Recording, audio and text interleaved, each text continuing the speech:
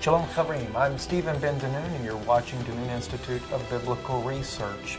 I want to go right into this message today, exposing the leader of the New World Order, the mastermind, we might call him, of the New World Order. In a lot of different evangelical teachers today, such as Perry Stone, they teach that there is a coming Mahdi. They're taking eschatology through the Islamic teachings of the Quran, and they are lifting up an Islamic Mahdi. It's also been made very popular by many other different evangelists as well, which is kind of different because they have changed from some of the roots that they came from, some of the early Protestants in America that had a different opinion of what the Antichrist would be. Now, of course, the word Antichrist, Antichristo, as Chuck Missler points out, is a pseudo-Christ. The word Antichristo in Greek is a pseudo, or a one that is similar to Christ in the characteristics. He is not against, but like Christ. And so therefore, we have to kind of keep in mind it's a different ideology altogether. And of course, in 1 John, we also know that John speaks about there are many Antichrists in the world already. And that was back during his time. He also says many grievous wolves have entered in among us. So there again, they're grievous wolves, but they're dressed in sheep's clothing. That's more like your Antichrist. Anyhow, nonetheless though, in all of the teachers that have taken and have gone on a different limb looking at the Mahdi as being an Antichrist in the future, one thing that they all kind of hold in common, and that is that this leader that will come upon the world in a very near future will lead the world's religions. He will have a one world religion. He will also be a man that will lead a one world government. He is the man that will actually bring about the one world economic change, because it kind of goes hand in hand. The mark of the beast, the 666, you can't buy or sell saving you take this mark. So the question is who is there that has the ability to pull this off? Now, of course, we see that Obama has been called the Antichrist. Before Obama, you had the Iranian president, Ahmadinejad, who was called the Antichrist. I remember that was really kind of a joke to me because it's like I kept thinking to myself, do you really think Ahmadinejad is going to bring about a one world religion? Oh, hello, my goodness. In fact, speaking of that, what about Barack Obama? Do you think Barack Obama could really bring about a one-world religion? It's just ludicrous to even consider these different Muslim leaders as being one-world religion. But then again, the people say that, you know, they're going to force Islam on the people. No, it couldn't be really like that, because even as Chuck Missler points out, this particular guy, he's got many different titles in the New Testament and in the Old Testament, quite a few in the Old Testament. In the New Testament, a few, I think it's like 11 different titles he's called by, the son of perdition being one of those, that man of sin, and different ones of that nature there. So, but when Chuck looks at that, he brings out the fact that the Antichrist, or this man of sin that comes on the scene, will cause both small and great, quoting from the scripture there, both small and great, to receive a mark in their forehead or in their hand. If they don't what? If they don't, you know, in order to be able to buy and to sell, to be able to interchange in commerce, is one of the reasons why it's believed that he will control the world economy, control a new world order, a new world government, like we've seen George Bush Sr. bring out during his administration. It is time for a new world order. And so both Christians and non-Christians alike have really been concerned about this new world order, trying to figure out who the man is that has this ability, this type of charisma to do it. But remember, the Bible says he comes in peaceably. That's what Chuck pointed out in one of his teachings that I was looking at recently. He comes in peaceably. And we know that. We see that the Scripture speaks about that. And in fact, the Bible says they will say peace, peace, and there is no peace. So all kinds of things that we can look to there. But I want to go right into this message here, and let's begin to examine this. Now, when it comes to the economics, if we were to consider Obama as a possible candidate for the Antichrist and to bring about a one-world monetary system, we have to ask ourselves this question here. He's the President of the United States. Does the United States have the ability to lead a one-world economic system? I don't think so. the last that we've been hearing, and it's all over the world in the news, especially, you don't see it as much in the United States, U.S. news, but you definitely see it overseas. You see it in Israel, you see it in the European news, you see it in the Russian news, and even you can get RT news in the United States now, and they will tell you that the U.S. dollar is on the verge of collapse. Anyone that knows anything about the analysts, and of course even you have Jonathan Kahn that has actually stated this as well, that in 2015, this year, in September, according to the book that he wrote, on the next milestone for the United States is a total economic collapse. Well, that kind of leaves the United States out about being the world financial leader. What about the EU? What about the European Union? Well, even the European Union is struggling. Germany kind of helps hold that together. England didn't want to be a part of it because England does have a powerhouse of a financial dollar. But the thing is none of these countries have the gold to back it. Neither does the Russian ruble or the Japanese yen or anyone else. All these economies are on the brink of destruction. If one falls, they all fall. And of course, the Vatican has even said that they would like to reset up a financial institution, and they would like to be the head of a new one world banking system. Imagine that. Well, so the question comes up is, how rich is the Catholic Church? There was an article put out by Matthew Iglesias, and in the title of the article, he says, how rich is the Catholic Church? He says, nobody really knows because religious groups don't need to follow regular accounting and disclosure rules. That's interesting, isn't it? Of course, if you're a 501c, it's a little bit different for 501cs, which we are not a part of. I will not be a part of a 501c because that means the government controls you, tells you what you can and cannot say.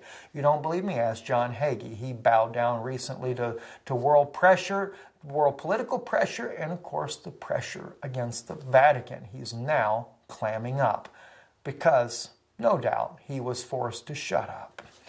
Anyway, Pope Francis is not just the spiritual leader of the one world's major religions. He is also the head of what is probably the wealthiest institution in the entire world. The Catholic Church global spending matches the annual revenues of the planet's largest firms and its assets. Huge amounts of real estate. St. Patrick's Cathedral, Vatican City, some of the world's greatest art, surely exceeds those of any corporation by any order or magnitude. Now, also in the book that I wrote, Israel, Are They Still God's People? I bring this out from an older edition of another article that came out and show how that they hold the majority of stocks in many of the major companies.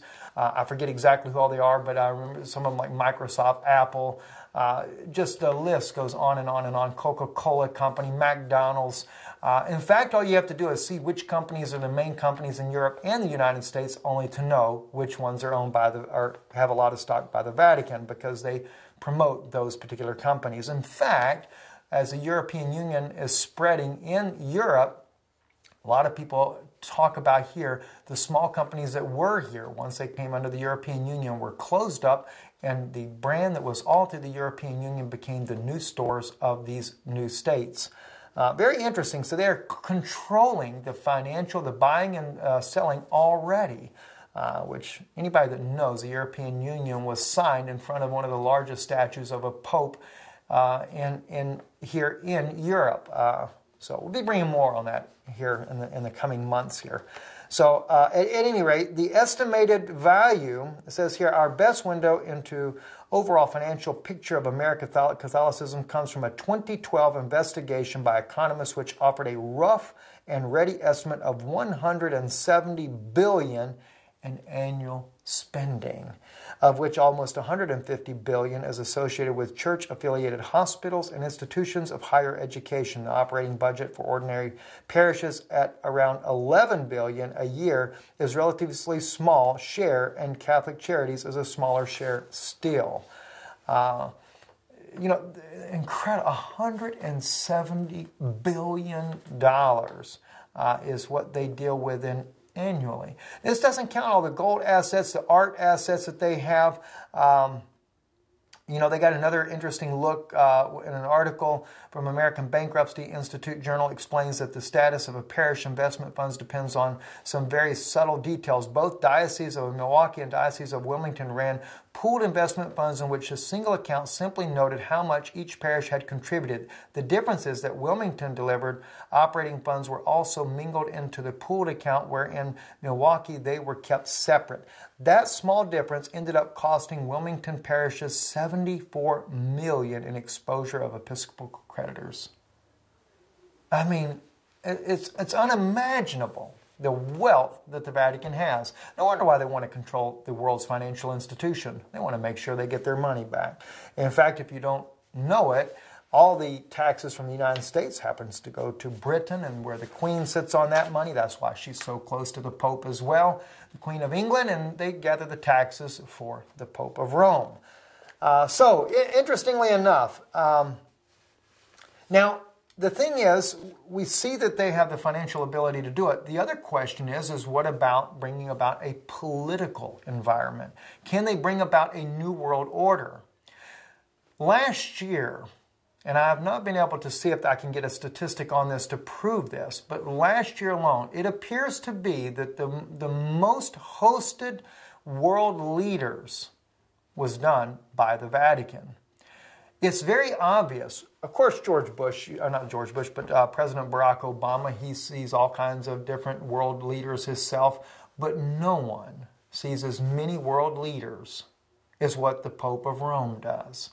He deals with more world leaders, and what's really strange is he deals with every world leader when there's conflicts. They all come to him. In fact, Shimon Peres said that there's no one that can bring about peace in Israel other than the Pope of Rome, Pope Francis. We see that Abbas goes to the Pope because of the two-state conflict. John Kerry goes to him. Barack Obama goes to him over the same two-state conflict. Even Hamas, who the Pope backs, goes to Rome. So we're seeing every leader that you can imagine. The Iranians send their delegation. All the Muslim leaders of the world, whether it be from Saudi Arabia, Iran, Iraq, they all send their heads of states to the Vatican to discuss different issues. Even the Syrian president, Bashar Assad, sent a statement to the Vatican saying what they would do a ceasefire on, what agreement they would be willing to do a ceasefire on. Why would they send this declaration to the Vatican? Why not the United Nations? Well, the United Nations is run by the Vatican as well. In fact, the European Union is set up underneath the guidelines of the Vatican. It's kind of odd if you think about it, because the European Union flag actually has 12 stars in a circle, just like the 12 stars that are circled around the statues of Mary throughout all of the Catholic churches all over the world, representing that they are the 12 apostles and that they have come up under the authority of the Vatican. Very interesting to see. Of course, all of Europe's leaders go to the Vatican, and the African leaders go to the Vatican, and all the politics, the Russian President Vladimir Putin goes to the Vatican. You have North-South Korea leaders. They speak with the Vatican. The Philippines leaders, in fact, the Pope of Rome is going to the Philippines coming up here this month. It seems that there's not a world leader anywhere that the Vatican doesn't have contact with. We also know and discovered recently in some of the articles that came out about the Cuba agreement with Barack Obama that it was secret meetings between the Vatican that actually helped Barack Obama secure this deal and bring about peace, not so much peace, but allowing a new agreement with Cuba and new relations with a communist state. In fact, Obama says we can't beat them, we just might as well find another way to do it. Why? Because the Pope of Rome is forcing his hand. All the South American leaders go to the Vatican as well. The list just goes on. And it's like I can't even get it all out. There's so many. And so therefore, who has the ability to bring about a one world order? The Pope of Rome has that ability. It's very obvious he controls the world. All the political leaders of the world go to the Pope. And by the way, if any of you may not know, you cannot have an audience with the Pope unless you bow down. Even if you're not doing it publicly, you bow down to him and you kiss his ring. That is your sign of allegiance to the Pope. It's also stated that any country the Pope visits is a country that has been conquered by the Vatican. As they say today in Europe, that Europe is now a revived Roman Empire. We're going to get into a little bit later about the Roman Empire or the Babylonian kingdom during the time when Yeshua was on the earth, and how that kingdom has been revived today, and who actually destroyed the Second Temple. We'll get into that as well as we go along. Anyway, now we look at if the Vatican has that power there, what about the churches? Who's going to unite all the faiths? We definitely know Islam is not going to unite them. I haven't seen anybody yet that is willing to say that we'll let the Islamic leaders have the head. What are we going to have? We're going to have a Mahdi come be the head of the world's religions? Well, the thing is people gosh, sorry about this. When you take Perry Stone, for example, Perry Stone believes that the United States is going to be totally conquered by Islam, and therefore the government will force the Islamic religion on the entire world. That's his idea on this. But in reality, now I don't doubt that Islam doesn't play a major role in causing havoc, because that's exactly what the Vatican has done for the last 2,000 years. That's why the Vatican created the Islamic religion. And we owe this to Alberto Rivera, who was a former Jesuit that came out of the Catholic Church 25 years as a Jesuit and exposed the very inner workings, the secret things that go on in the secret societies of the Jesuit order. And he revealed to us that the Vatican and some of the most secret documents known in the Vatican Church there in Rome, that they clearly teach that the Vatican is the one that created Islam. We've done videos on this before, and there's many people that do videos. You have Alan Lamott, excellent expositor on the Vatican, the Jesuits, the Illuminati. If you want someone that knows that, Alan Lamott is the man that knows it. He knows it inside and out. And so the thing is when we're looking at this and we're trying to figure out, sorry about scratching my nose constantly. I got two itches, one on the back of my neck and one on the tip of my nose, and I can't get rid of either one of them. So anyway, forgive me. But anyway, so the thing is Alberto Rivera, he really exposed a lot of this. He told us about how that, according to historical documentation, that there was an Arabic girl who was a loyal convert to the Catholic Church. She a very wealthy woman. Her name was Kaji. She gave her wealth over to the Catholic Church when she came into believing what they taught. And then, of course, the Catholic Church, knowing that they needed to suppress the growing numbers of true Christians that were growing as a result of the apostles and the apostles' efforts and the converts that they had won to Christ, including Paul's converts, but especially the ones among the Jewish people. They were growing throughout northern Africa and the Middle East. But they weren't in agreement with what the Catholic Church that was formed in 325 AD, they weren't in agreement with them. Constantine had came together with church leaders, formed the Catholic Church, and they made an official state religion. They were also the well, it's not just that the Bible we have today. Let me say this: a lot of people use King James Version, and I do appreciate the King James Version. I know there's a lot of different translations out there. But a lot of what we do have, the canons that we do have, were influenced as well at Nicaea, Rome. Now, it's not to say that the canons that were brought in there were not biblical, true canons. They were. But the issue is what did they not want us to know about? It seems like anything that maybe went against what they were planning for their doctrine is the scriptures they didn't want you knowing about. They also didn't want you to know about women that were in the Bible that had written different books. In fact, more recently in scholastic research, it appears that the book of Hebrews was never written by Paul, although we do know it's a biblical canon and perfectly in line with the scripture. But the author is actually believed to be a woman. In fact, it's believed to be Priscilla. So, there's all kinds of things that we can get in on that. But the point is church and state had united. And so therefore, it was the church's interpretation controlled by the state at that time that decided to put to death anybody that didn't agree with them. So the true believing Christians ended up being murdered, not only by the Romans, but they brought together their relationships that they had with Islam, and they created a religion in Islam, in the Muslim world, the Islamic religion, when they found the young man called Muhammad. And they had Kaji marry him. And when Kaji married him, of course, he was undoubtedly attracted by money because she's a very wealthy woman. And what ensued after that marriage there was they went into northern Africa. He was with some Catholic monks up there. They tutored him, and Muhammad never wrote anything, so they had to write it for him. This is one reason why in the Islamic religion you see that there's such similarities between the two. It's why the nuns and the women in Islam both dress the same. It's why they both use rosary beads, in fact. It's why you both see the crescent moon so often in both their religions. You see the sun wafer in the of what's called the sacrament, the bread, in the Vatican for the sun god, etc., on down. And so they merge the two, and they're not against Mary, and they're not against Jesus per se.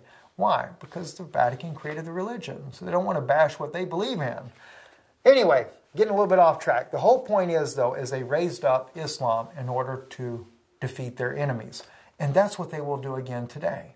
So when you see like Perry Stone talking about the Islamic movement in the United States and that they will rise up to conquer the U.S., he may be right on the money there. But when it comes to who the Antichrist is that influences them, it will not be the Mahdi. You have to remember, the Vatican wanted to get the attention off of themselves because the early true Christians knew that this Vatican was where that Antichrist spirit was going to come from. So they created another religion, and they wrote in that text that they called the Quran that there would be a Mahdi, a Islamic Antichrist that would come on the scene. Anything they can to get their attention off of that. Even like today, many evangelical leaders have changed their opinions, and now they're preaching a Muslim Mahdi. What caused them to change? Well, we might see the answer to this as we look at this a little further. So therefore, as we begin to look at the person that can bring about a one-world religion, now we're seeing that all the religions of the world are going to the Vatican. Especially during the time when they were trying to bring about a two-state solution in Israel. Now remember, a lot of times we look at that and we say, well, it never happened. 9 months negotiations didn't bring about nothing. You might think it didn't bring about nothing. I believe it did. I can't say that it's signed yet, but I do believe that those 9-month negotiations produced 2 states. I know this because living in Israel, I actually know some of the very top leaders there, and I've actually had personal conversations with United Nations people that have said to me that they're going back to a pre-1967 border. And we see that there's a lot of political issues going on in and around Israel. We see political leaders making decisions stopping the military in Israel from being able to protect the citizens the proper way. We see the Palestinians, the so-called Palestinians, on an uprise against the Jewish people. Boldness like they've never had before. We see all kinds of concessions, but nothing is in favor of the Jewish people. Why? Some kind of agreement has been reached somewhere along the way. In fact, Moshe Feiglin he was not allowed to see what was going on. They didn't have observers in the county during the time when Prime Minister Netanyahu, they were doing the runoff for who would be the head of the Likud party to run for the election for that. Could something have happened there? Who knows? But the thing is a lot of evil goes on in politics. Doesn't matter if it's in Israel or any other part of the world. There's an agenda going on in the background, and they're controlling who gets into what office in what part of the world. But nonetheless, God does have a remnant, a true believing group of people in Israel, true Jews, that He has called to be His people. So while the Pope is uniting the world religions together, and some people are calling it now Chrislam, we see that He does bring forth a uniting front. In fact, the Bible says that the great whore of Revelation, she is the mother of harlots and all abominations of the earth. Well, we know the abomination happens to be Islam for one. But He's also united the Hindus. He's united the Muslim people. He's bringing them together. He's the only one that was able to bring the Muslim, the Christian, and the Jewish leaders together. And it's a shame to see that both Christian and Jews were willing to come together with Him and be a part of any of these meetings. He is the one that is trying to bring out peace. Remember Chuck Missler made that comment I told you about. He's quoting the Bible, of course. He said he'll be a man that appears to be bringing forth peace. And that's exactly what the Pope of Rome is doing. He is one of the greatest orators I've ever seen in the world. And he's in every magazine imaginable. I know when I was in the United States, I had magazine after magazine after magazine. I'd see him on the newsstand, and I would buy them, and I would keep them. He was on Time magazine, People magazine, Man of the Year. Everything you could think of, the Pope is on there. And the world is lifting him up as if he's some kind of Messiah. And we think about the word Antichristo. He's like Christ. He's also worshipped as if he were God, is he not? Now the thing is it's not only that though, but many evangelical leaders have actually turned to the Pope in large numbers like never before. And I've listed some of the names. You have John Hagee. Tony Palmer kind of spearheaded this himself. Supposedly Tony Palmer has died. I think his death is a little bit odd on that. I've had people send me comments about that, and yes, I did look into that, and I do think there's some interest to that. I think it's something worth watching to see what really develops. I never knew of a funeral per se that they had for him, so I don't know. He was in a motorcycle accident, and you know, the Pope seemed to love him so much, and yet no big to do over his death. This is kind of odd, isn't it? But anyway, Tony Palmer kicked all this off. John Hagee has turned and apologized and came back to the Catholic Church. Kenneth Copeland, Pat Robertson, Joel Osteen, Rick Warren, Russell Moore, Charles Colson, Steve Sheldon, Richard Land, Larry Lewis, Kent Hill, John White, Brian O'Connell.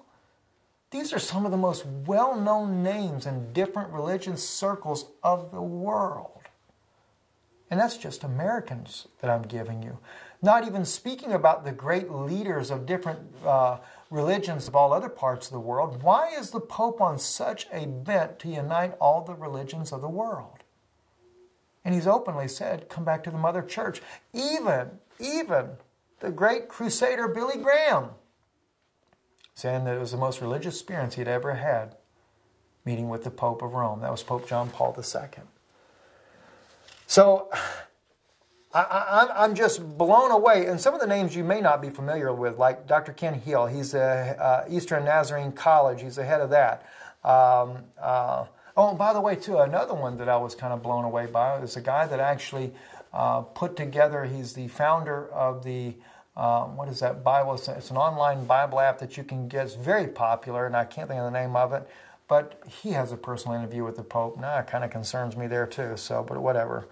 Herbert Skolsberg, he's the director of the Fieldstead Foundation and co-author of Turning Point. Dr. John White, Geneva College and National Association of Evangelicals. Dr. Larry Lewis, Home Mission Board of the Southern Baptist Convention. You know, so in case you don't know some of these names, I figured I'd let you know who some of these people are. Now, here's the one that really gets you. We're going to go into the biblical aspect of this very shortly here. I just want to build for you to show you who's got the ability, who's the guy that's bringing about a new world order, who's the guy bringing about a one-world religion, who's the guy that's got the ability to bring about a one-world economic system. Because believe me, if all the economies in the world collapse, he's the only one with the gold that can do it. So think about that. There's an article that came out not too long ago, and it says, McCain backer John Hagee apologizes to Catholics. You know, John Hagee, I have a lot of respect for John Hagee. I did in the past anyway. And I've had people that know John Hagee that go to his church there in Texas. When I was in the United States last year, there were people that flew up to meet us when we were when we were part of the conference in Indianapolis, Indiana, that knew John Hagee personally. They attend his church, and they'll probably be listening to this video. And I hope that they're shocked as much as I am when he actually did this. Now, you got to keep in mind, John Hagee has a huge ministry in Israel. He's always been a passionate supporter of Israel. And yet Israel's greatest enemy is Rome. But the thing is, it's not, in one way, it's really not that big of a surprise to me, because look at what's happened to the politicians. Prime Minister Benjamin Netanyahu was really a man for Israel when he first became prime minister many years ago, the first time. You know, but as soon as he got into politics, the pressures of the world and the pressures of all the governments of the world and the pressures of Rome made him bow. And you got, the only one that I knew recently is Moshe Feiglin, that was against a two-state solution. No wonder why they made sure that he didn't get on the ballot?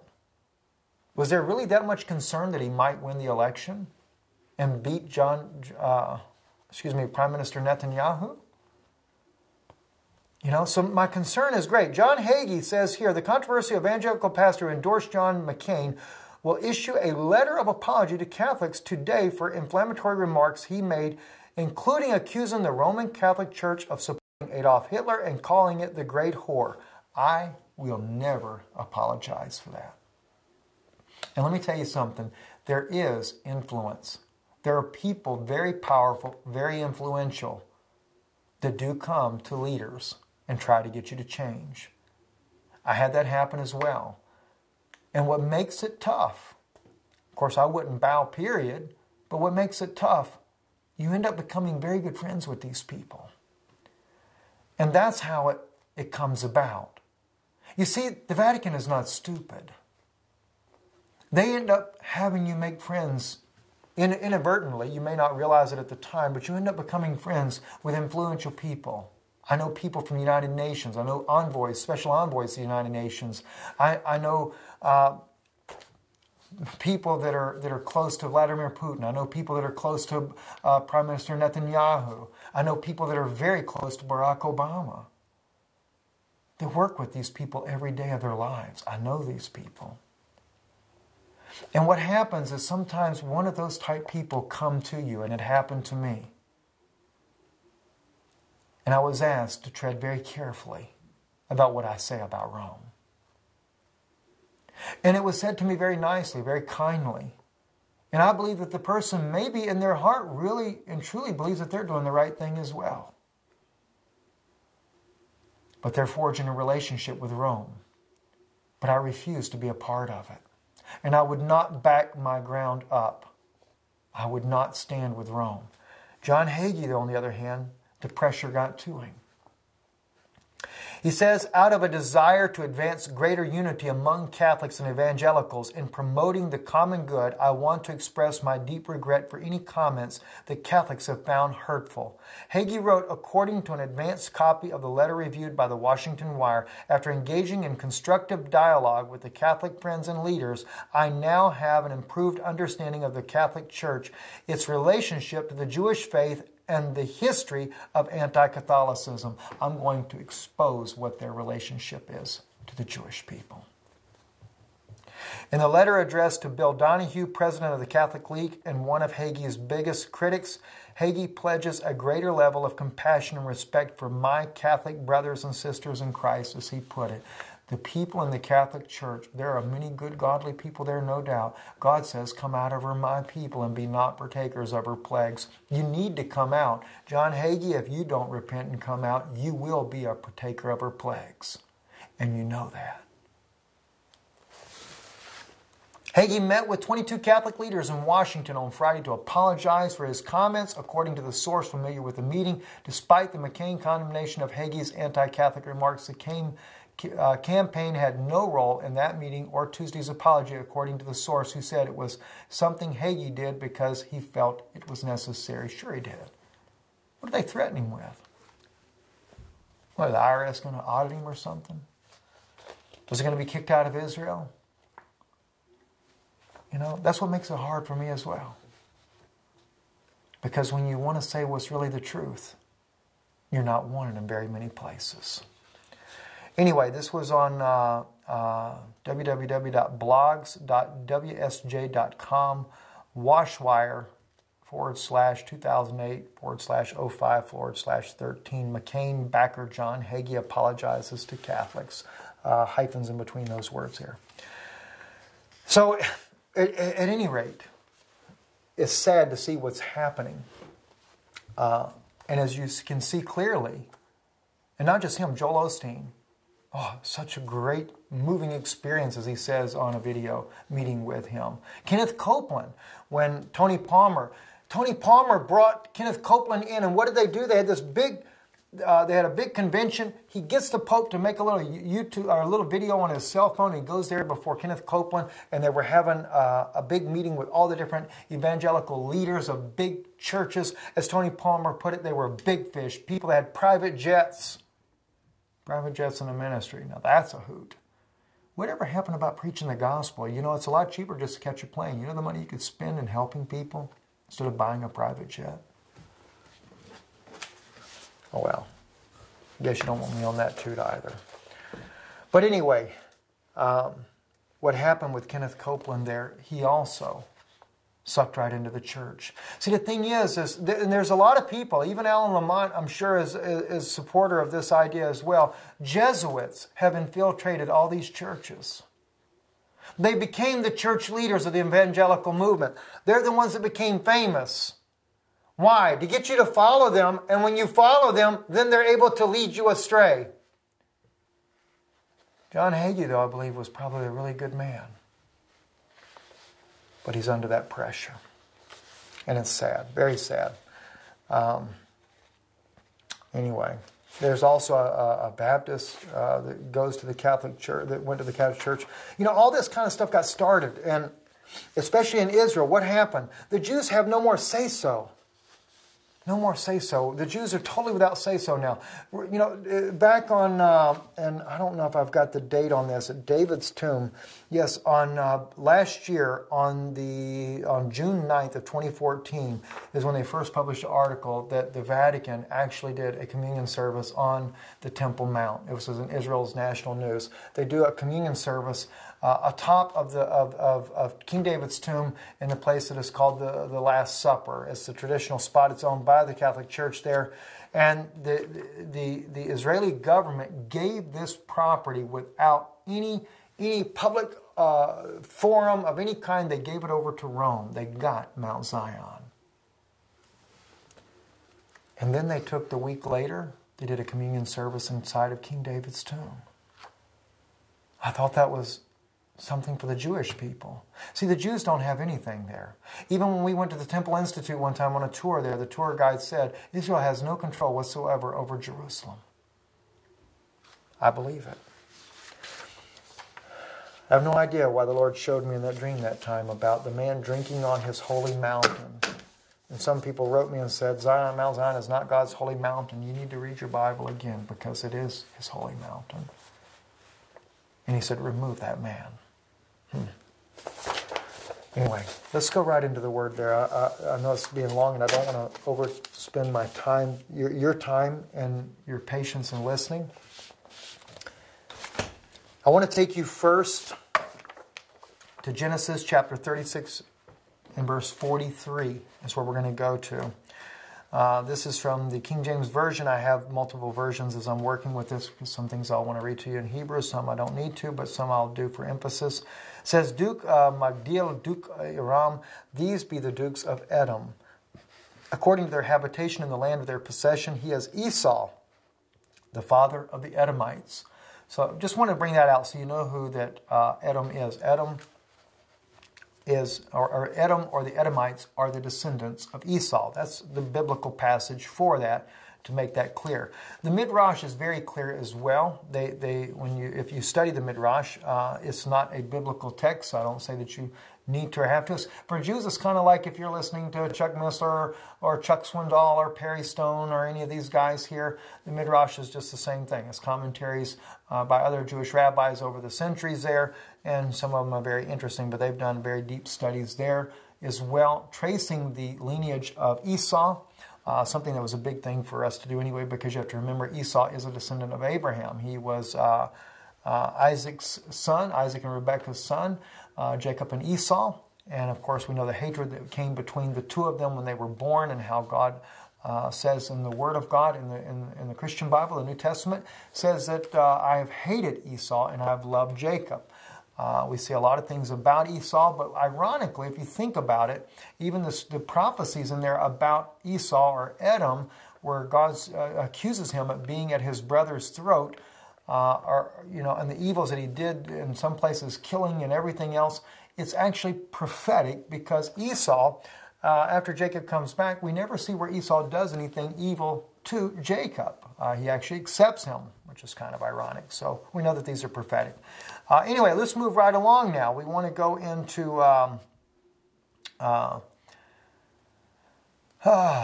Okay, this scripture here is also from Genesis, and I did not write down where it's at. I think I may have where this is at, but maybe not. Anyway, it's the scripture here I want to read to you is, hang on one second. Okay, I want to take you to Genesis chapter 30, verse 24. And this is a little interesting here, and I actually picked this up from a commentary by Rabbi Emmanuel Shochet, and he quotes part of the Midrash in this, but it's very interesting to see this and kind of set a little bit of the stage for us. It says, and she called his name Joseph, saying, the Lord add to me another son. Yosef, Yair, Li ben Achar. When I read this, I was really blown away, especially the commentary, because when you look at that, Yosef, Yair, Li ben Achar, the Lord add to me another son. Now, this is Rachel having Joseph, and of course we know God gives her Benjamin, but it's actually prophetic. And according to some of the Jewish beliefs here, which is very interesting because it does come to pass later, it's speaking of the coming Messiah. And I just want to read to you real quick one little quote here. This ultimate confrontation between Joseph and Esau, this is what they look at on this particular verse here, is alluded already in the very birth of Joseph when his mother, Rachel, exclaimed, God has taken away my disgrace. That's in verse 23, by the way. With prophetic vision, she foresaw that the anointed Savior will descend from Joseph and that he will remove the disgrace of Israel. In this context, she called his name Yosef. Yosef Hashem, may God add to me ben Acher, which is the Hebrew part, Yosef, Yair, Li ben Acher. You know, may the Lord add to me another son. Now, the interesting thing here, the rabbi writes this, and he looks at that as being the son of Joseph, ben Yosef, that it would become, that would be the Messiah. And they failed to recognize that Christ indeed was that ben Yosef. You know, and so they separate it. They have the, the son of David, ben David, and they have ben Yosef. And they didn't recognize that Christ was that Joseph that came. And of course, we know the story of Joseph is so ironically the same as the life of Yeshua. And so why they miss that when it's actually written right in the Midrash as well. In fact, it says there, from which it follows that Moshiach Melachma, one anointed for battle, will descend from Joseph. This is in the Midrash, Yelamadinu, cities and country, cited in countries. That's only, in other words, that's one of the very few Midrashes that actually have that quotation. And it's funny they took it out. They took it out because they don't want the Jews knowing that the Midrash actually wrote about Joseph being a type or a forerunner of Christ. So very interesting. I just thought I'd share that with you because in their belief is that that son will be the one that will destroy the Romans, the Roman enemies. Another reason why the Jews did not accept the fact that Yeshua was indeed the Messiah, because they expected him to come to destroy the Romans when he came, because they know that the Romans are the descendants of Esau, and it didn't happen. So it kind of threw them off. But anyway. Also in Zechariah 12 is something that they refer to. Moshiach ben David comes. Again, that's where they believe it's Moshiach ben David, but it's actually the same. It's one and the same. It's the Messiah himself. It's Yeshua, as we know, Jesus. Now, let's go. I want to take you, and this is where it's going to get really interesting. I've done this with you guys before. We're going to be doing it again. Obadiah. By the way, if you don't know who Obadiah really was, I know there's a lot of controversy amongst scholars. Who was Obadiah to begin with? Because it doesn't mention who his father and mother was.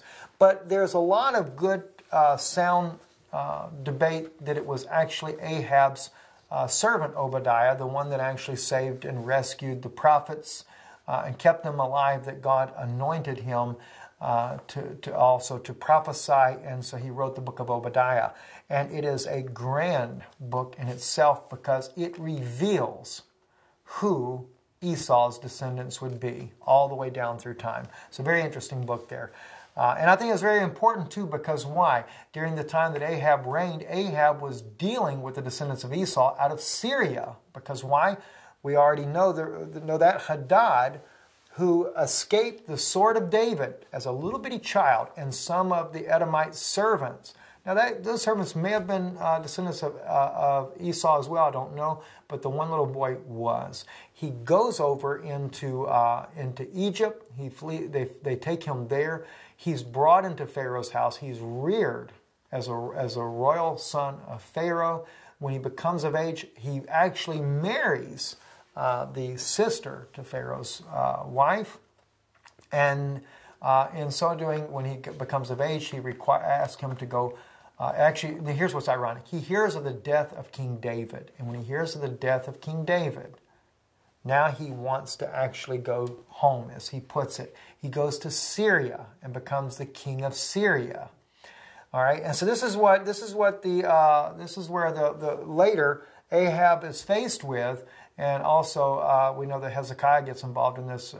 Jehoshaphat got involved in that war a little bit to his own folly, but of course he survived. But he gets involved in that war as well. Well, these are Hadad's descendants that they're fighting. These are the Romans. These are the Edomites, so to speak, the descendants of Esau.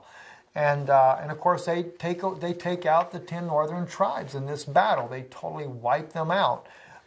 Many of the women are raped. This is where we get the Samaritan race from. But in hindsight there, the sad thing about all of this is that the 10 northern tribes are dispersed through all the world. It's the first dispersion before the house of Judah. And it is actually because of Esau's children. Obadiah is going to set this story straight for us. So let's take a look at this. And some things the Lord has revealed to me today that I think will be a really blessing for you as well. Obadiah chapter 1, verse 1, the vision of Obadiah. Thus saith the Lord God concerning Edom. So first he's going to tell you what's going to be the outcome of Edom. We have heard a rumor from the Lord. An ambassador is sent among the heathen.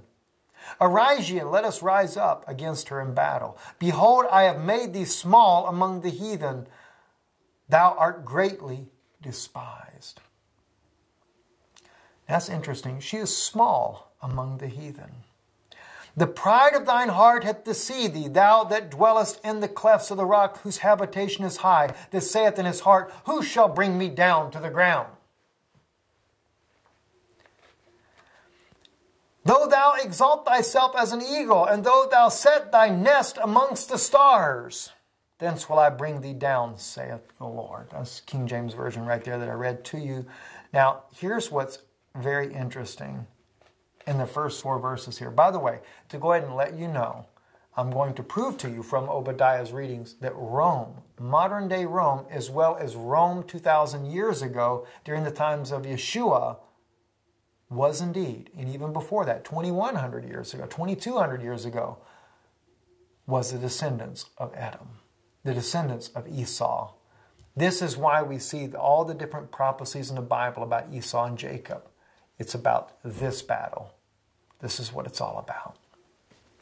Now, here's what's interesting though. He says, I have made thee small among the heathen. Even though David went out there and he killed all of them except Hadad, Hadad escapes alone. You know, so basically Hadad is like an intermix of Esau and what? The Arabic world. That's why you see the Vatican gets along so well with the Muslims. It's their brothers. They're half-brothers. They're half-Islamic people. And so they can easily mingle amongst the Islamic world. They married in among them. And you know, the other thing is, too, that you got to look at here. He says, I've made thee small among the heathen. In Rome is its own state sitting in Italy. And I would venture to say, I didn't do the research to see this for sure, it is considered a country of its own. It has its own bank, its own currency. But I would venture to say it's the smallest country, if not in all the world, the smallest one in Europe. Because he said, I have made thee small among the heathen, or among the nations. They're among the nations. And yes, Rome is among the nations, are they not? Here's what's the other interesting thing here. He says, though thou, verse 4, though thou exalt thyself as the eagle, and thou set thy nest among the stars. What stars is he talking about? I can't help but wonder if this doesn't allude to the European Union itself. The very flag, the circle of stars, just like they have over Mary's head.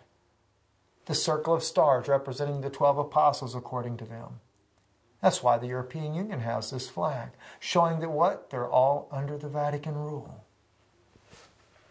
Thence I will bring thee down, saith the Lord.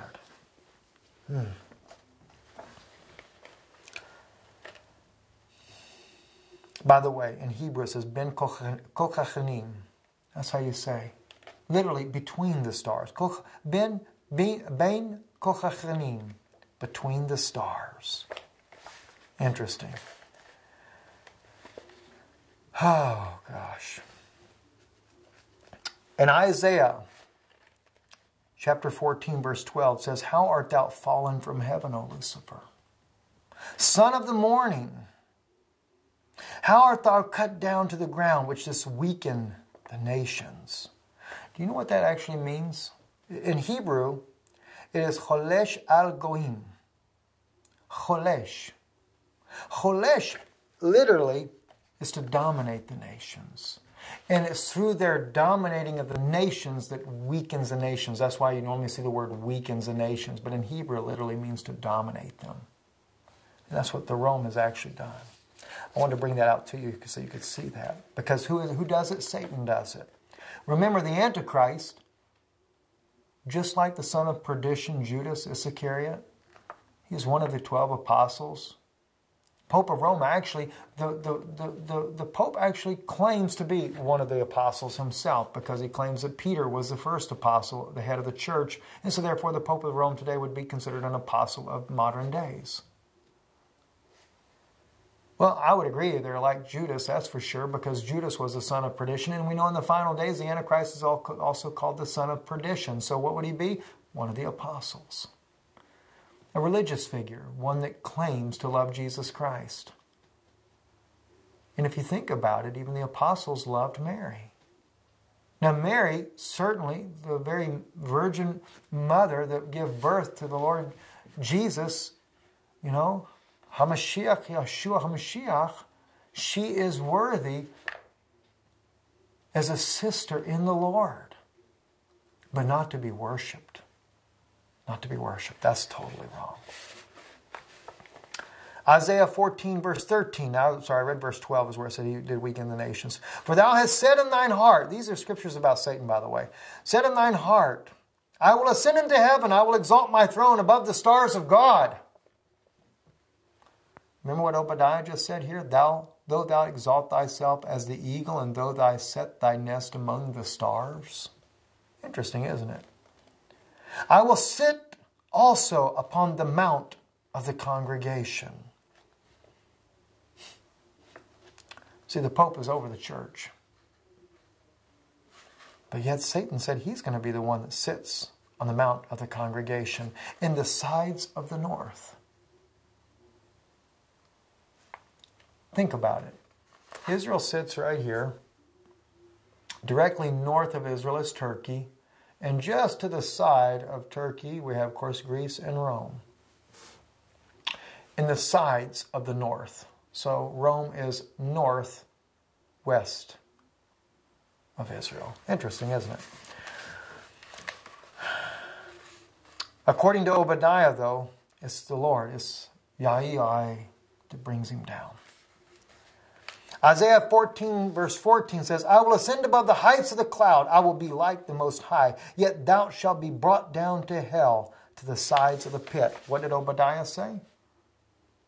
Thence will I bring thee down, saith Yahweh.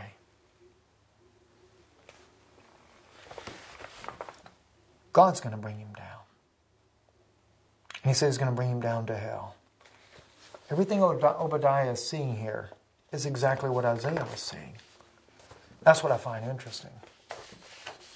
Let's go on to Obadiah verse 5.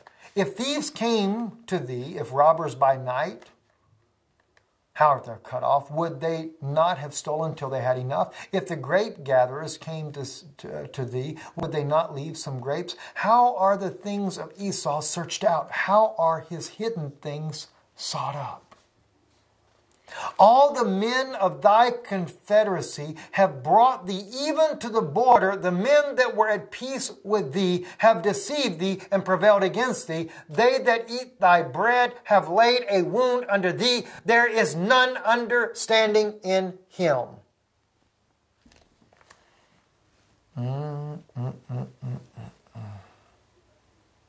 All the men of thy confederacy. Ad hagavoel.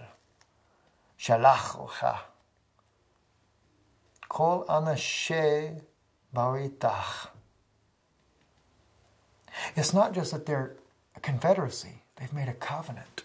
Now, isn't that kind of interesting? I mean, we just talked about something like this not long ago. Let's go to Psalm. Those of you that caught this first part of this video on this before I decided to remake this here, you know what I'm talking about here now, I'm sure. All right. Keep thou not silence, O God. Hold not thy peace and be not still. Psalm 83. For lo, thine enemies make a tumult, and they that hate thee have lifted up the head. Now, there's a couple of things. Oh my gosh, this is so important. All right.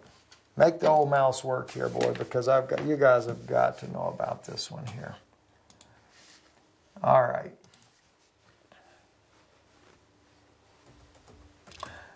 Let me bring up for you the Hebrew Bible here. And we bring right up here to Psalm 83.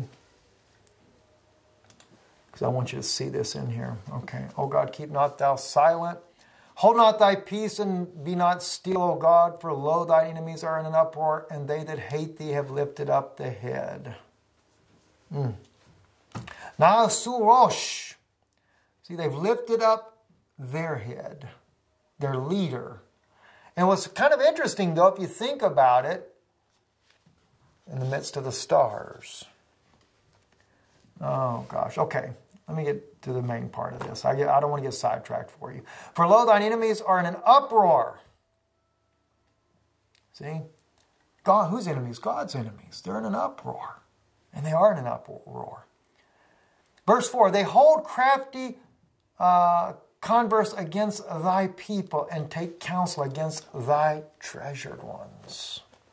All right. Verse 4. Literally, alamcha, all right? That is against your people. That's what that means right there, alamcha.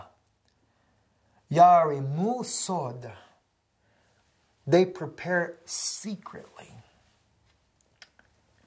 And they counsel against sufanecha, thy hidden ones.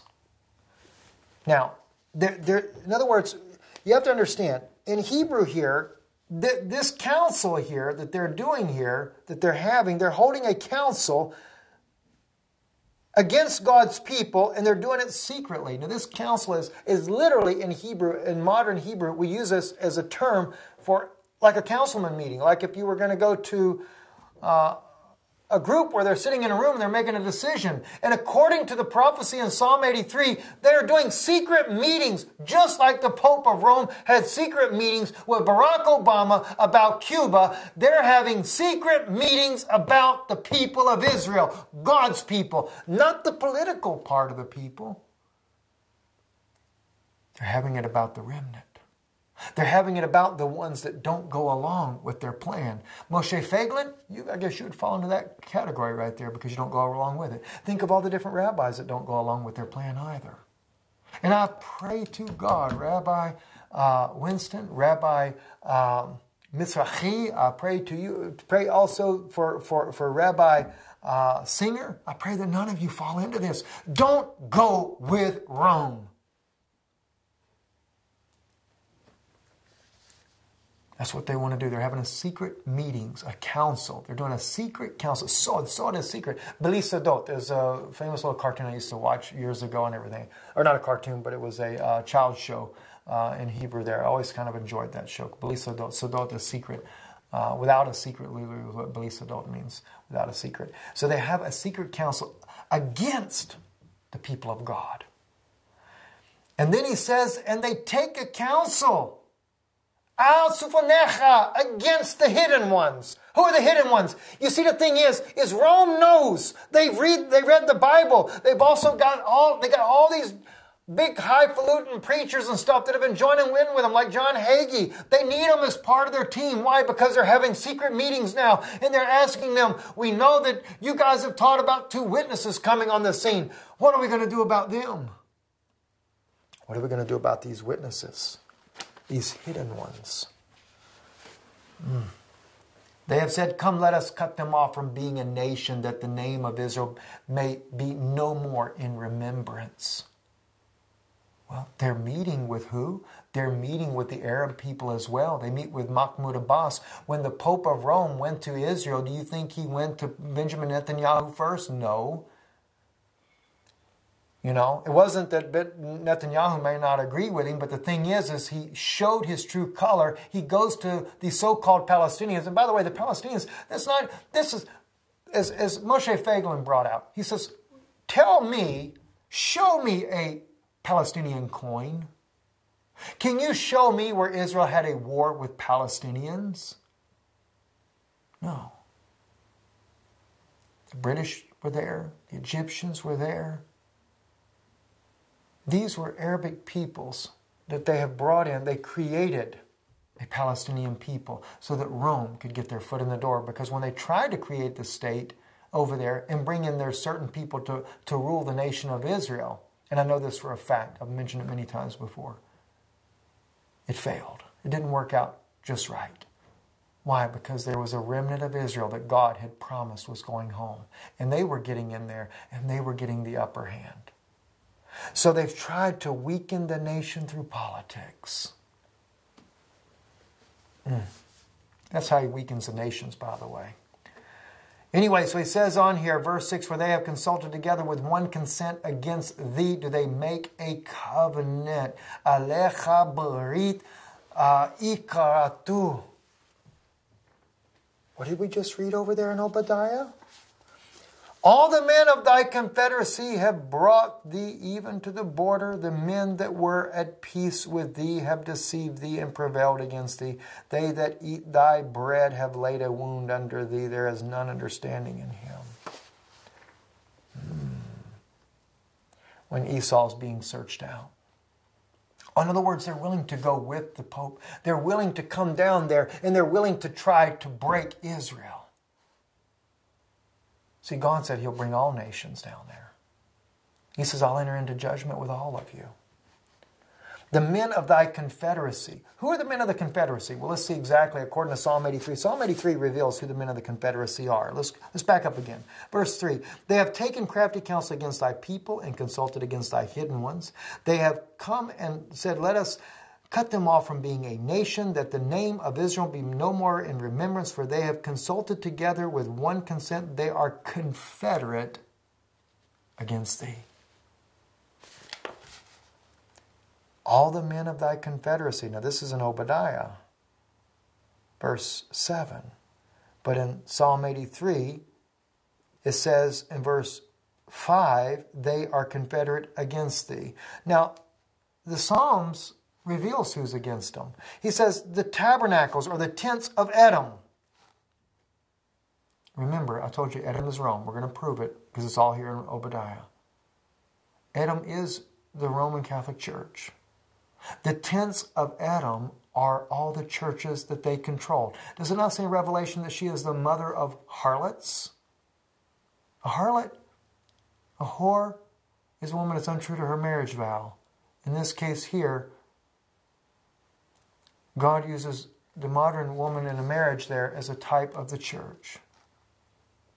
And men, by the way, you're women in this regards here because as part of the church, you're considered a woman. So you should have a little bit more kindness in the way you treat women.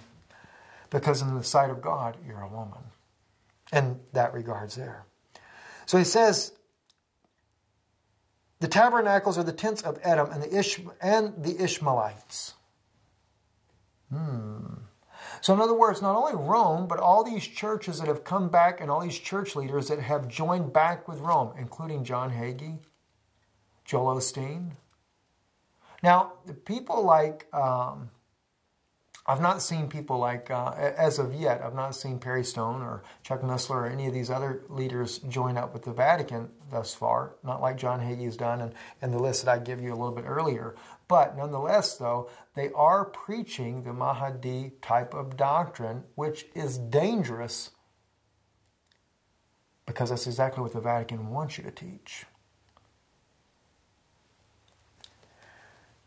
The Ishmaelites says who they are, of Moab, and the Hagarenes, and Gebal, and Ammon, and Amalek, and the Philistines, with the inhabitants of Tyre, Asher, also joined with them.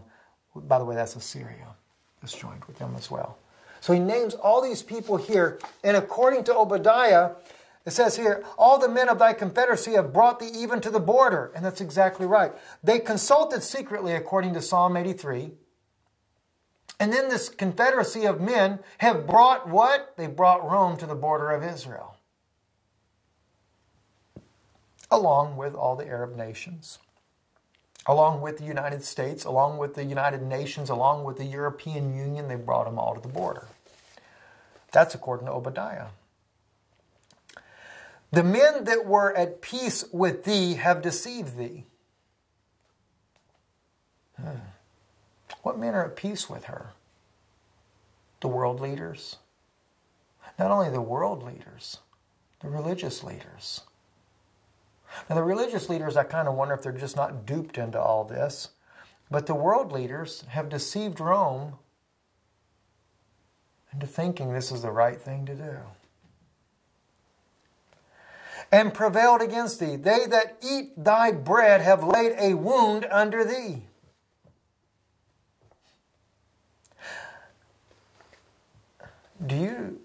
If you think about this, what you begin to realize is everything that was done to Yeshua, to Jesus, is repeating right here. All the men of thy confederacy have brought thee even to the border. Look at all the people that were confederate with the Pharisees and Sadducees. And what did they do? They came down there. They even were confederate. Church and state were confederate together to crucify Yeshua. And they deceived. They deceived Rome into believing that it was okay to kill Yeshua. And they prevailed. That was the Jews of that day, 2,000 years ago. Now, they did it for a reason, and God forgave them. But in this case here, there won't be any pardon. Because remember, Yeshua said, one word against the Holy Spirit and never be forgiven in this world or the world to come. They that eat thy bread have laid a wound under thee. Do you realize that that also speaks of Judas when he was at the communion table with the Lord? This time here, now they have a new communion type of table. It is the Pope's communion table. And the ones that are eating with him are going to betray him just like Judas betrayed Christ. So you're going to get back what you gave to the Lord. Now I say that because you got to remember, this battle really is between God and the devil. But people are influenced by those spirits in that spirit realm. There is none understanding in him. Somebody's going to deceive them. Just like Judas deceived Christ, or not deceived Christ, but went against him. So anyway, as we see, Psalm 83 clearly identifies this as the same thing.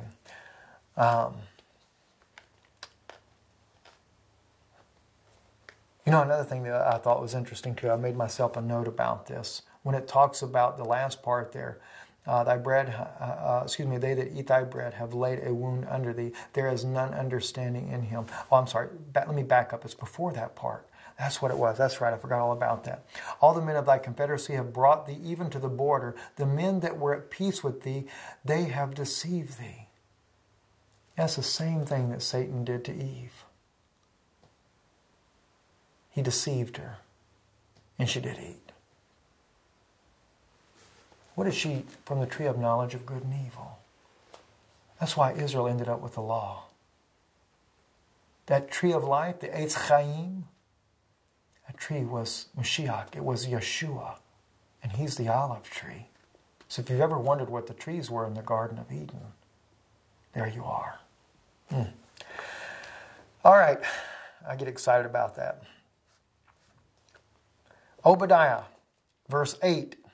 Shall I not in that day, saith the Lord, even destroy the wise men out of Edom, and understanding out of the mount of Esau? Sure, they took of the tree of knowledge of good and evil. So they're definitely going to have all their understanding destroyed. And thy mighty men of Teman shall be dismayed, to the end that every one of Mount Esau may be cut off by slaughter. Now we're seeing history repeat itself. It repeats what happened in Rome 2,000 years ago, is what we see there. In Obadiah, verse 10, for thy violence against thy brother Jacob, shame shall cover thee, and thou shalt be cut off forever. Now see, now God is going to expose what was the violence against Jacob. It wasn't what happened when Esau and Jacob literally were together all those years ago. Now remember, Jacob wrestles with the angel, and he overcomes. He walks with the limp the rest of his life, showing that Israel will be limping around for 2,000 years. He walks with a limp as well. But when Esau comes down, he doesn't come down to kill him. He tells him, come on in. But you know, you could not buy Esau's friendship. Jacob tried, just like Israel's trying today, just like Netanyahu's trying with Rome, trying to appease the Pope, you can't appease that. You cannot appease Esau, Prime Minister. You cannot appease him with all your gifts, all your offerings, everything you do. Cut the land up, whatever you want to offer the Pope, he will not accept it. And that's exactly what Jacob tried to do. He split and divided the people and sent them wave after wave to Esau. It says, will you accept this as a peace offering? Will you accept that as a peace offering? And then nothing worked. You think it's going to work? It won't.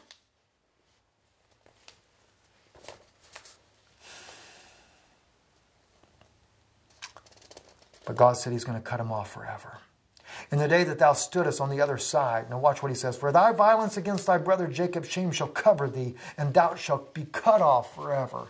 But you know, God took a long time to take vengeance.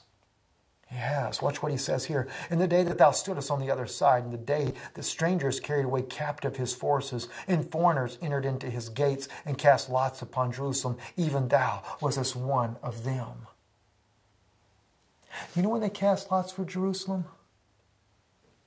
When they cast lots for the garments of Yeshua. Yeshua is Jerusalem. Verse 12, but thou shouldest not have looked on the day of thy brother, in the day that he became a stranger. Neither should thou have rejoiced over the children of Judah in the day of their destruction. Who's the brother? My rabbinical brethren, who is the brother? Let me remind you. Let me remind you what is written in the Midrash, so that you will know who the brother is. The Midrash declares, according to Genesis 30:23, that Rachel was prophesying. When Rachel says, Yosef Yayoeh, li ben achar, the Lord add to me another son.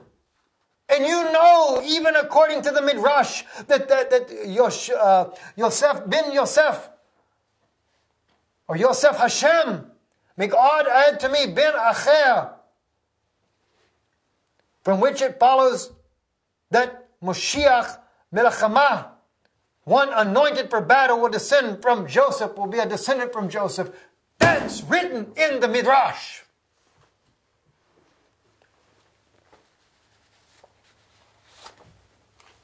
It's in the Midrash Yelamadun Denu, cited in the Contritz. And you know that. Why did you take it out of most of them? Because Yeshua looked too much like Yosef's son, didn't he? He looked too much like him.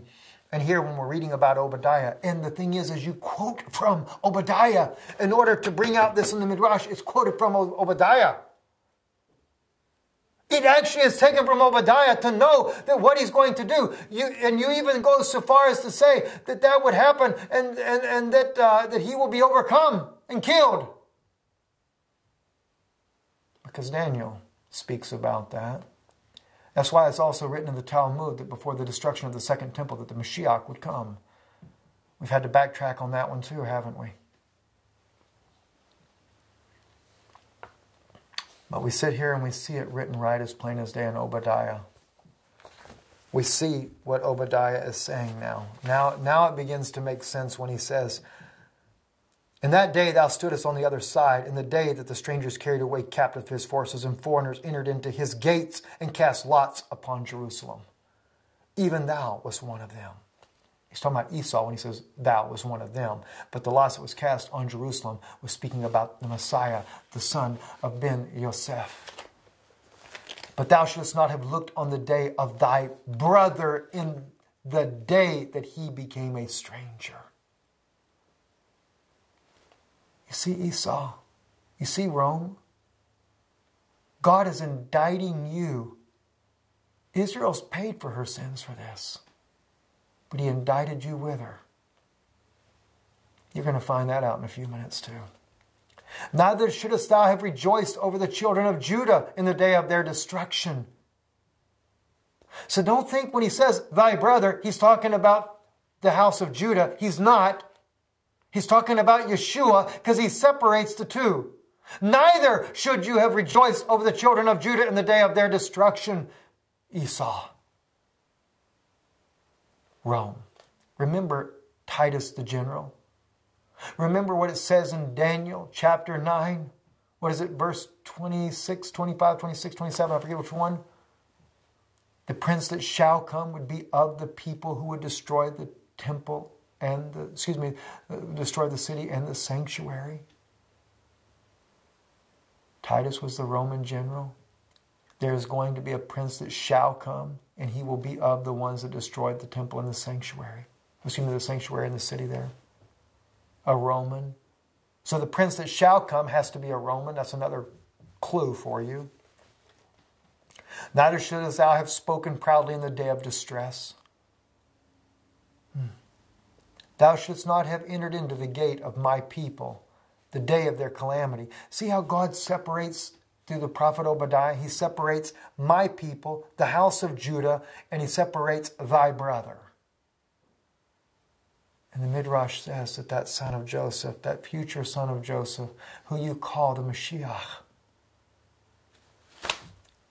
that he would become a stranger.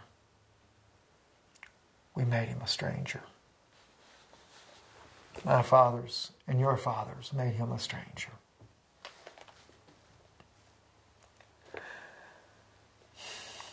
Verse 13, "Thou shouldst not have entered into the gate of my people in the day of their calamity. Yea, thou shouldst not have looked on their affliction in the day of their calamity, nor have laid hands on their substance in the day of their calamity."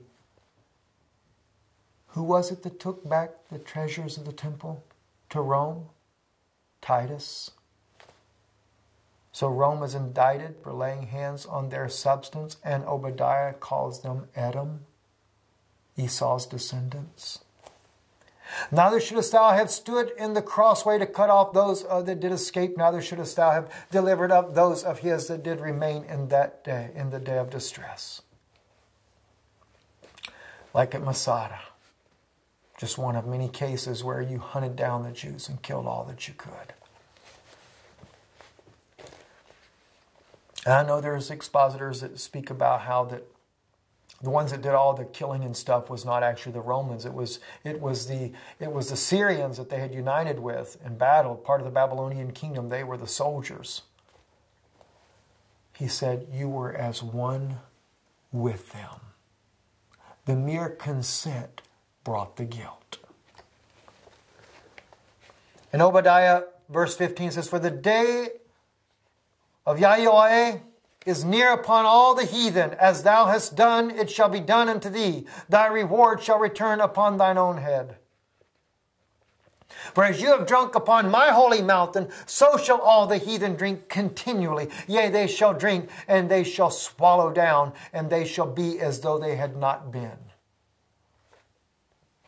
That was fulfilled in modern days, where you came back around. For as ye have drunk upon my holy mountain, this is when Rome entered into Israel, and the Israeli government allowed them to take over Mount Zion and have a communion service, and they took their sacraments and drank their wine on God's holy mountain.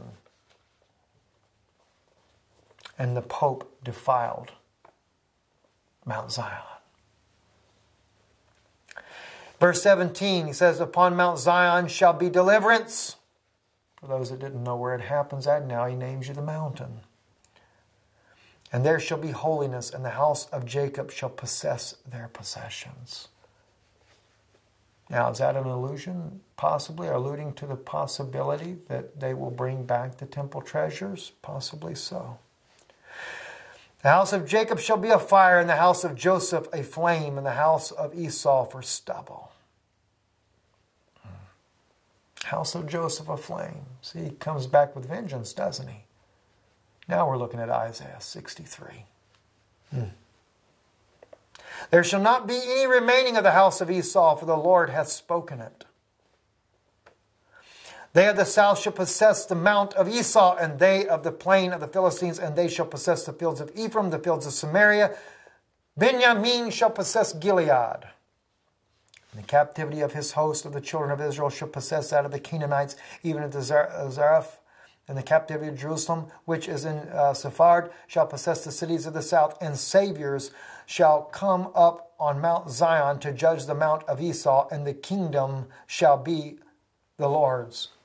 Yahweh.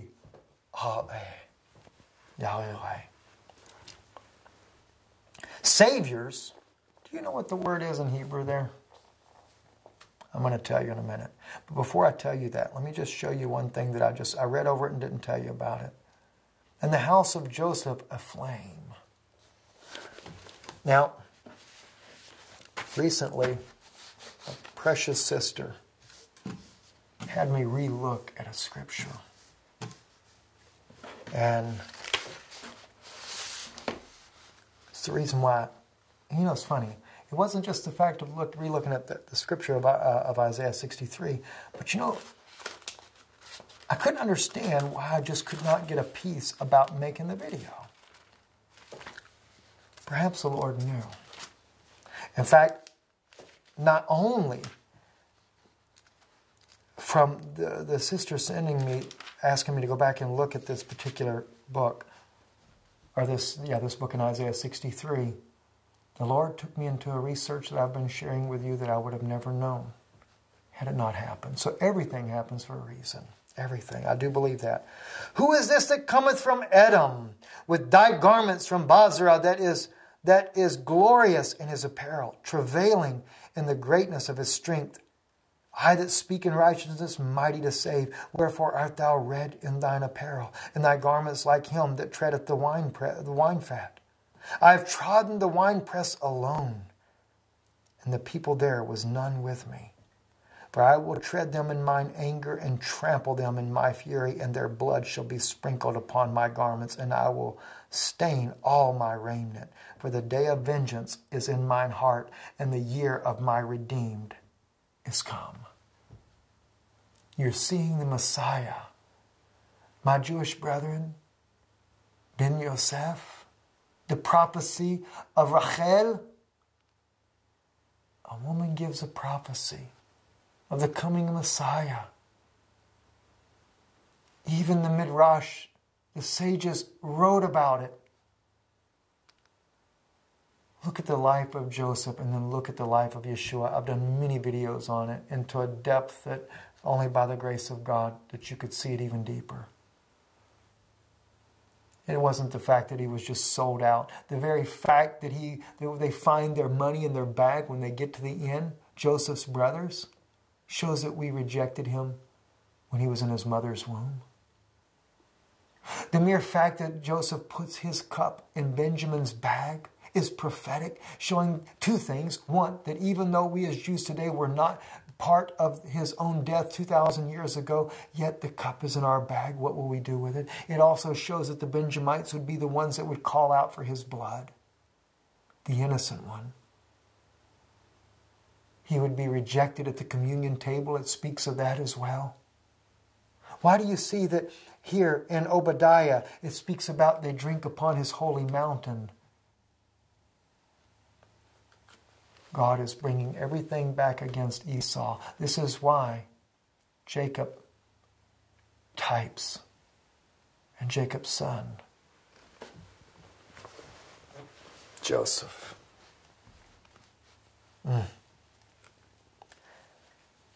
So when he comes from Edom, it's because the Messiah has destroyed Rome and he dipped his own garments in their blood. But it happens in a peculiar order. We see it in Scripture. Sometimes it takes months, years for things to fulfill. So let's go back. Let's look again. And so Joseph, see, in the house of Joseph, a flame. In the house of Esau, for stubble. That's Isaiah 63. Joseph, or the son of Joseph,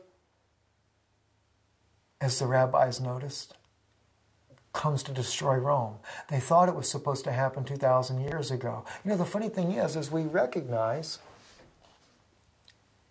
even in the writings of the sages, there was a son of Joseph, a prophecy there, and there was supposed to be the son of David.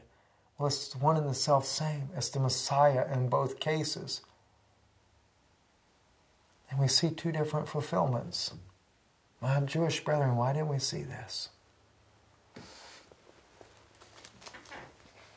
I know my precious Christian brothers and sisters, that may be a little foreign in what I'm saying to you, and I think you can follow along as well, though. But it's just things that are kind of touching my own heart as I think about my brethren and what they've gone through and the things that we should have saw but we didn't, because why? God said we were blinded. But in the latter days our eyes would be open. So he goes on to say that Esau became stubble and shall kindle in them. Okay. Now, when I got down to verse 21, it says, and Savior shall come up on Mount Zion to judge the mount of Esau, and the kingdom shall be the Lord's. Now, that it's also translated as delivers, and it's something I want to really bring out to you because it's speaking of the two witnesses. And you're really going to find this interesting because, again, it caused me to do a deeper research, and so I want to share some things with you here. It says here, and they will arise anointed ones on Mount Zion to judge the mountain of Esau. It actually, ve'alu mushrim b'cha okay? It literally says, and they, this is, I'm giving you, I'm sorry, I'm not even thinking what I'm telling you here. I'm giving you the literal translation. In Hebrew, I should have read it in Hebrew first for you. Ve'alu moshim b'cha lisha pet etcha esav. And they will arise, anointed ones, on Mount Zion to judge the mountain of Esau. Now, if you look at Zechariah 4:12, I want to take you to there for a second here. So we can see what these anointed ones are. Zechariah 4:12 says, and I answered again and said unto him, What be these two olive branches which through the golden pipes empty the golden oil out of themselves? And he answered me and said, Knowest thou not what these be? I said, No, my Lord. Then said he, These are the two anointed ones that stand by the Lord of the whole earth. All right? So it's interesting. We're seeing right here in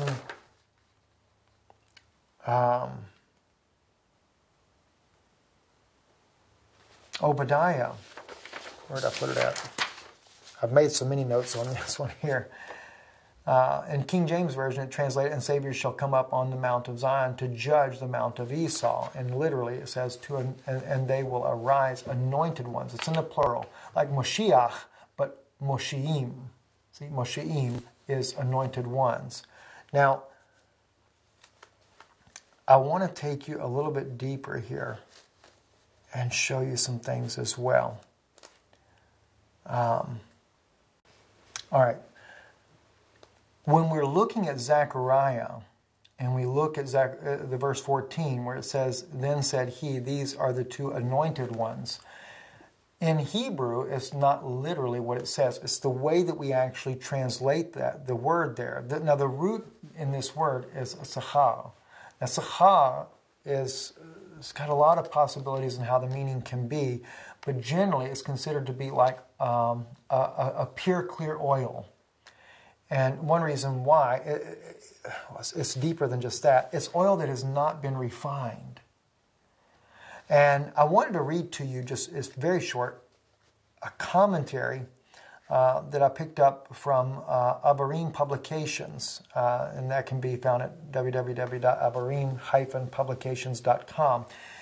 And this is a Christian publication here that does Hebraic studies here. They write in here about the word sachar, which is what they're using for the word anointed. The masculine noun, sachar, meaning noon or midday, the time of day when the sun is at its highest point in the sky.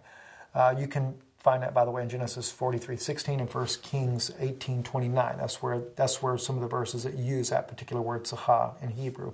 This same word is used to express in the highest degree of merriment as well, which is also found in Psalms 37:6 and Isaiah 58:10.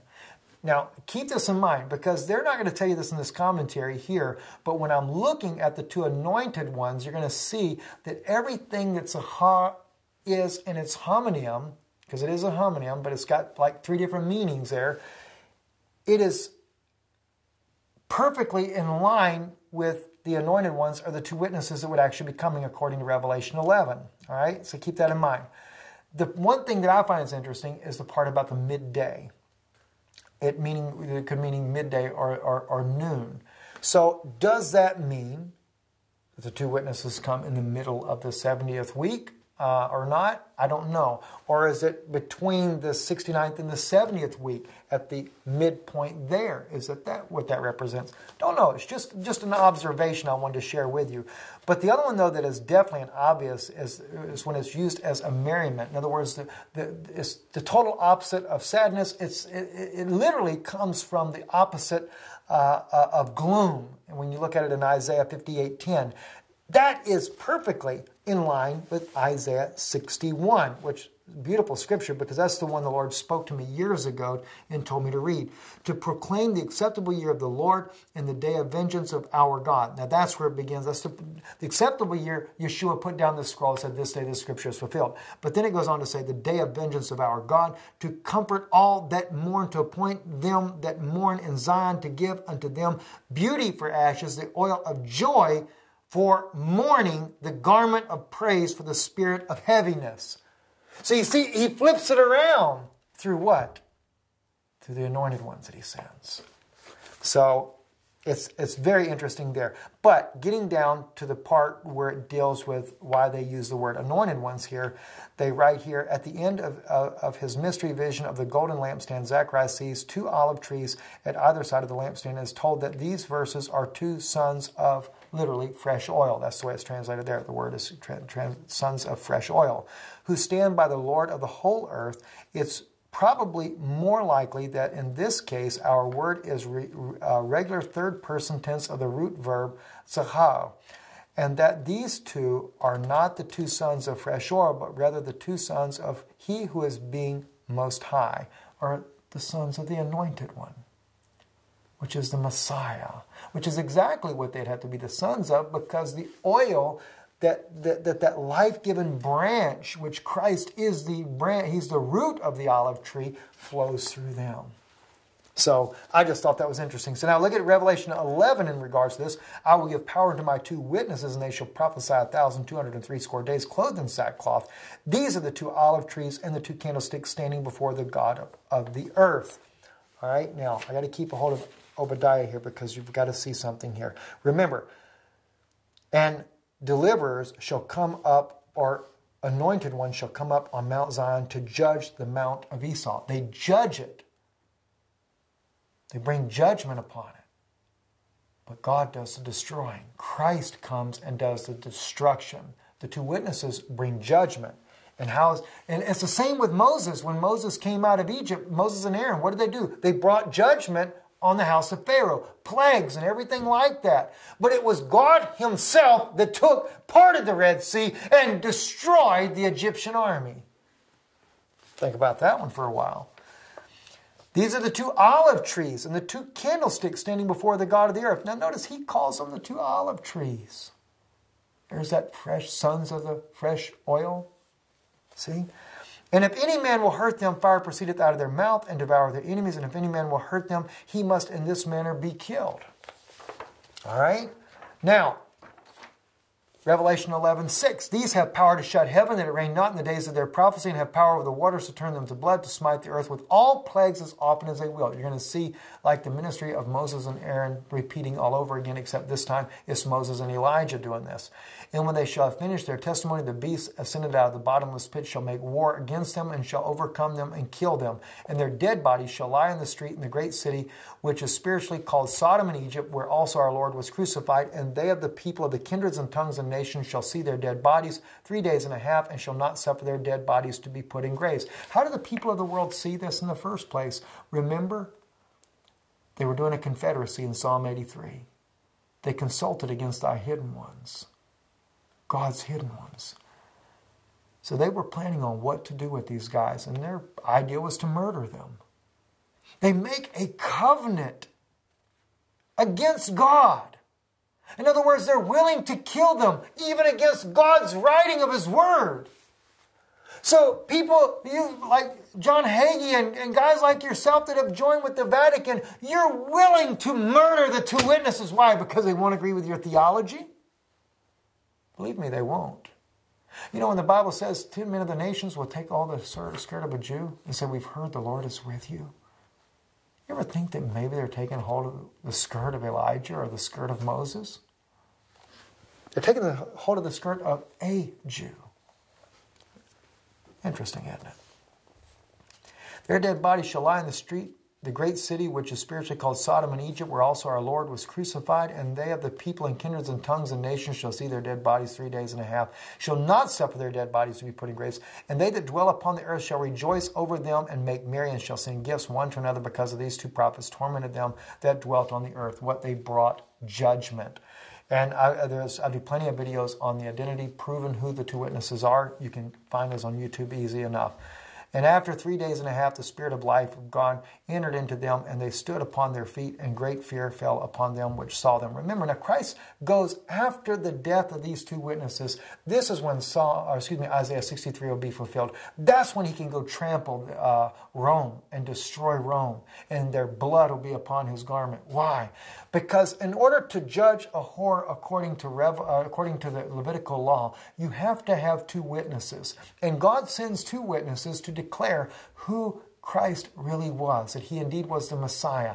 And this is what he actually preached, because they'll be preaching what he preached. And they killed them, and the resurrection of their bodies open before the public is what gives the world the witness that indeed what they testified was true, because God rises them up before the world. And now the world is going to be judged as a result of that. Not just the whore of Rome, not just Esau. The rest of the world will follow suit with that as well. So now the question is when does Rome? When is God going to judge them? If you go to Ezekiel 35, let's go to verse 13. Thus with your mouth you have boasted against me. Again, another passage against Edom. In this case, it calls him Mount Seir. Mount Seir is where Edom is from. This is where Esau lived, was in Mount Seir. You have multiplied your words against me. I have heard them. Thus saith the Lord God. And by the way, if you go back up in Ezekiel a little bit further, go up to like verse 9, this is where you find out that they speak of the two-state solution. And what their intent was to take, as they say, both nations, whereas the Lord dwelt there. Interesting, isn't it? Anyway, so God gives a judgment here. Thus saith the Lord God, when the whole earth rejoiceth, I will make thee desolate. As thou didst rejoice in the inheritance of the house of Israel, because it was desolate, so will I do unto thee. Thou shalt be desolate, O Mount Seir, and all Edomia, even all of it, and they shall know that I am Yahweh. So they're going to do it when the earth rejoices, and according to Revelation 10, and they that dwell upon the earth shall rejoice over them that make merry. At what? At the death of the two witnesses. That's what brings the second coming of Mashiach. Believe it or not, I still have note after note after note. Malachi chapter 1, verse 4, whereas Edom saith, we are impoverished, but we will return and build the desolate places, saith the Lord of hosts. They shall build, but I will throw down, and they shall call them the border of wickedness, and the people against whom the Lord had indignation forever. Again, Rome, Mount Edom, Esau's descendants. And yes, it's going to be Rome that's going to help them to build their third temple, so to speak. Also, if you want to look, though, to see, as I mentioned to you earlier, about Hadad and his descendants, that's in 1 Kings chapter 11, starting at verse 16. You can read all about that.